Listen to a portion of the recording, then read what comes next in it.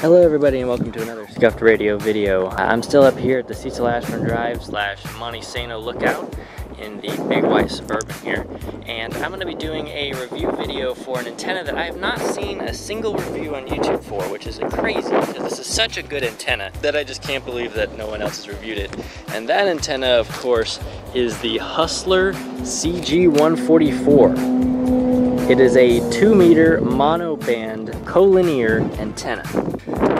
See, I have it mounted here. I've got a custom-made Breedlove Mounts puck mount with an NMO mount, and then from NMO I go to the 3/8 by 24.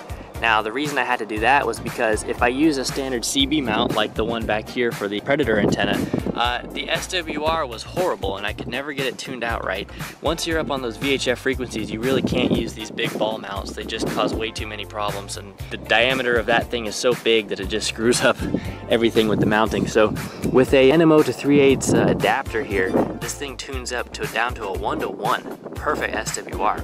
So let's go over the design of the antenna a little bit here. We have the 3/8 mount here, which is got a little set screw in it, and you can move this up and down to tune it, and you do that when you're tuning it for the first time. You slide it up and down. From there we have the first rod, which goes up about 20 inches or so, probably about 24 inches there. And then from there we go to the phasing coil. Now this is a very, very thin coil.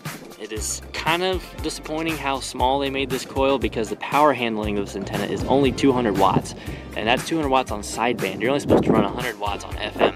And for how well performing this antenna is on receive and transmit, I really, really wish they would have built it with more power handling in mind. But you know, nobody ever runs that much power except for me, so it would be kind of a waste, I guess, to make it be able to handle so much power. The receive on it is just so good that I really wish it had the power handling for transmit.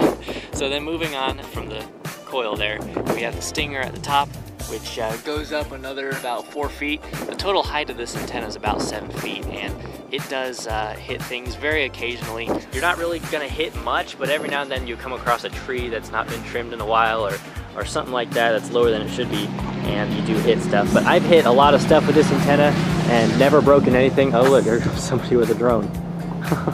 No one's ever broken my antenna, so I'm pretty happy with it as far as the quality of the construction goes. We have taken one of these apart and just saw the coil inside and saw how thin it was. Other than that, man, I've been running the same antenna on this Suburban since I got it, and I could not be happier.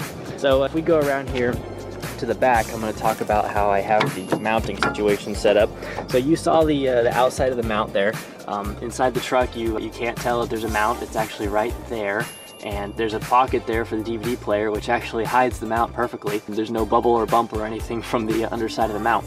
So running from there to over here, which is where the cable is, I have 1/2-inch Andrew Heliax. It's super, super low loss stuff, which is crucial in my opinion for the best performing mobile setup. A lot of people will run RG8, RG 152 or whatever that stuff is called, and that stuff I think just has too much loss on VHF and above to be used in a mobile install. It's a lot more work to get 1/2-inch stuff in here, but I was able to do it without you being able to even tell there's anything in the truck. The 1/2-inch runs across here, down this A pillar here, whatever pillar that's called, runs down, runs through this interior trim piece up over the wheel well and into the back of my radio. So it comes out of here. This is all N connector. That's another thing. This is an N to PL259 jumper cable, and it plugs straight to the back of the radio. So we have so little loss between the antenna and the radio. It's really ideal. So there you go. There's the setup for the Hustler CG-144. Let's talk about this antenna when you drive down the road. So here's a little video overlay of the antenna when I'm driving at about 60 miles an hour. As you can see, it does bend in the wind quite a bit, but what I've noticed is that the performance of the antenna really doesn't degrade all that much. Your radiation pattern has definitely changed because the antenna's bent, but as far as, you know, overall range, the antenna does not become completely useless at high speeds. Of course, whenever you come to a stop, you may notice that everything kind of smooths out, because if you're in a really hilly area, really mountainous area, you'll get a lot more fluctuation in your signal than you will with something like a lower gain dual bander like I have up here. This antenna has about 5.2 dB of gain. That's a dBi of gain, which is the most gain of any commercially available mobile antenna. The only one that comes even close is the Comet SBB7, which I believe has the same amount of gain. But that is a dual bander, this is a mono bander. And I think that the performance benefits of having a monobander with a lot more wire in it and less phasing coils and whatnot can't be understated. Now I'm kind of noticing over here something going on, and I think I'm gonna go check it out. That looks cool, actually. All right, so now that we got the details out of the way and I went and said hi to those guys over there, I thought that was neat. They're doing some microwave stuff over there. We're gonna go ahead and do some actual testing of the antenna out. We're parked way up here. We should be able to get signal really, really far. One other thing we're gonna be doing here is actually trying out the low gain versus the high gain. So we're gonna pick out a really far away distant repeater, and then we're gonna switch to the low gain and see how the performance changes. So let's go ahead and head up to the front where the controls are for the radio and get right to it. So the first thing I think I'm gonna do here is do a little bit of calling out on 5.2 simplex here and see if we can't get anybody going up on the national calling frequency. Kilo Mike 4, Oscar Victor Zulu, KM4OVZ, calling CQ 5.2 simplex. Anybody out there today? Yeah, Oscar Victor Zulu, can you copy AG4YX? AG4YX, yeah, I copy you. You must be pretty close to me. I'm up here at the Cecil Ashburn Drive lookout. Where are you at? I'm headed to that same spot there. I'm about half a mile from there. But yeah, I'm in a big white Chevy Suburban if you see me parked up here. Alrighty, I'm in a silver Toyota. I'll be up here in a minute. And yeah, man, good to hear you. AG4YX. Yep, 10-4. All right, I'll be up here if you want to stop by and say hi. I'm going to keep calling out here. I'm trying to pick up a distant station here for the review of this antenna. Kilo Mike 4, Oscar Victor Zulu. I'm up here in Huntsville. Is there anybody south, maybe towards the Coleman area or towards Athens or something like that, who could pick me up and give me a signal report? KN4OKY. KN4OKY. I got you about a half scale signal here. What's your 20 at? I am in Blount County, Alabama. I'm about 35 miles north of Birmingham and about 25 miles south of Gadsden. Oh yeah, you're a good distance away. Yeah, you're the perfect station I wanted to pick up. Would you be able to stand by for a minute while I switch my antenna over to a low gain antenna and see if you can still hear me? Roger, roger. Got about an S5 on you right there. I got about an S4 on you up here. All right, I'm gonna go switch antennas and I'll put another call out. If I don't hear anything back, I'll switch back to this one. So keep an ear out. This is KM4OVZ. All right, this is KM4OVZ. I'm on the low gain antenna now. How do you copy me, if you copy me at all? I copy you there. You're scratchy. Not bad. I can understand everything you're saying, but no signal whatsoever. Well, you've dropped down to about an S1 on my end, an S1. So there's a definite significant improvement on the primary antenna there versus the secondary. Primary is a Hustler CG-144, which is a 2-meter monoband antenna with about 5.2 dB of gain. And the secondary I'm on now is a little Comet dual bander with, I want to guess, maybe about 2 dB of gain. This is KM4OVZ. Let me switch back to the high gain. Roger, come back there, give me your location. All right, this is Kilo Mike 4 Oscar Victor Zulu back on the high gain antenna. How do you copy me? Oh yeah, that sounds good right there. Good clean audio.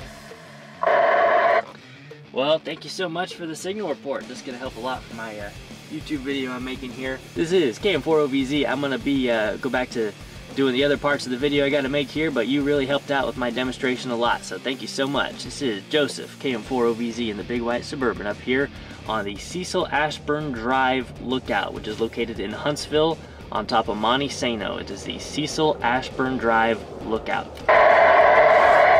Roger, roger. Good luck to your video. KN4OKY. 73's, yeah. KM4OVZ clear. Well, as you could hear and see there's a definite significant improvement over a regular Comet antenna. And before you say that it's something to do with factor other than the antenna, that Comet is set up the same way as the Hustler. Same kind of low loss feed line, except right there at the end where I've got some coiled up, a little bit higher loss stuff that runs the connector. And the mounting solution is also sheet metal mounted into the roof. Not as much reinforcement as the 11 meter or the Hustler, but it is still a lot better than having a magnet mount or something like that. As far as the location on the roof of the antenna, there's the low gain and here's the high gain. So the high gain is obviously going to be centered more, but as far as having lots of ground plane in front of the antenna, the back one actually has a little more ground plane, and it was still outperformed massively by the Hustler. So there you go. You really cannot beat that Hustler as far as range goes. I mean, you heard that guy. Almost definitely a double on the signal strength there versus the low gain. Way more than a double, actually. Just, I don't know what I'm trying to say here. Twice as much on the S meter, if that makes sense. So I hope this video helped you out. If you're thinking about getting one of these Hustlers, highly, highly recommend it. Just make sure that you have a good mounting setup. There is 1/8 thick aluminum sheet underneath here. That is a Breedlove Mounts custom puck mount. It's the same diameter on the underside of the roof, and this thing is huge. I mean, you cannot. I mean, it would break this before the roof would even bend slightly. So you're never gonna lose the antenna via mag mount or something if you do it that way. So there you go. That's my review for the Hustler CG-144, the best, highest gain, highest performing mobile antenna on the market. Thank you all for watching. This is Scuffed Radio, and I will see you all in the next video. Bye, bye, bye, bye.